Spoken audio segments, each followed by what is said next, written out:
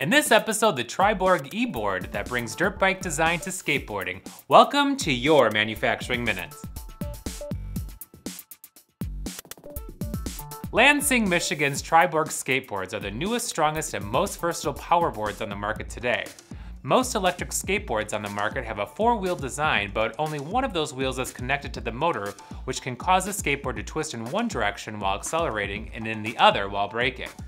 Contrary to that design, the Triborg features a centered rear wheel that helps maintain the board's balance at all times. The frame is TIG-welded from laser-cut aluminum with a dirt bike-influenced rear suspension that helps ease over bumps and obstacles while keeping the drive wheel on the ground for maximum traction.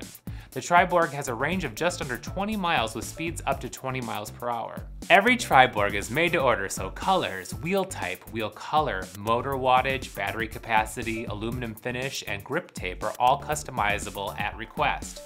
Each skateboard takes about 1 to 4 months to make depending on availability of parts, and they begin shipping to Kickstarter backers in August. Does the Triborg make a great addition to personal people movers? Could you see these used in manufacturing or warehouse settings? Email us or comment below. Well, that's all the time we have today, but tune in every weekday for your next Manufacturing Minute.